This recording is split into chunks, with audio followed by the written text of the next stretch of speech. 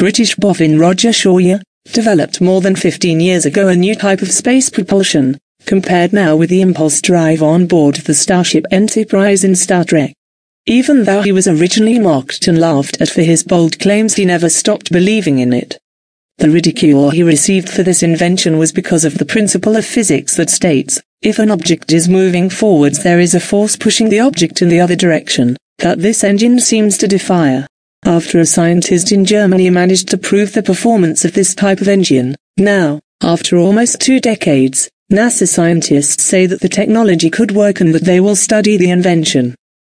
Nevertheless, we do observe thrust close to the actual predictions after eliminating many possible error sources that should warrant further investigation into the phenomena, said Professor and Space Chair for Space Systems at the Dresden University of Technology, Martin Tajmar.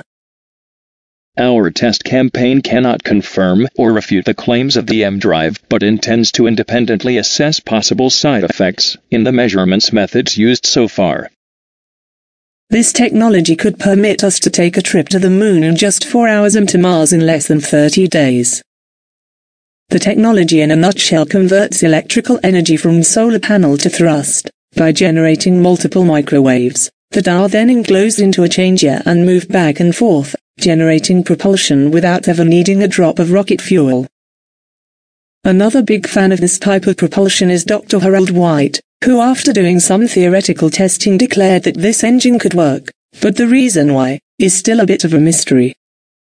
Dr. White theorized that the new propulsion compared to impulse drive from the Star Trek Enterprise spaceship could obtain that thrust due to virtual particles in the quantum vacuum that behave like propellant ions in magneto-hydrodynamic or propulsion systems, extracting fuel from the very fabric of spacetime and eliminating the need to carry propellant.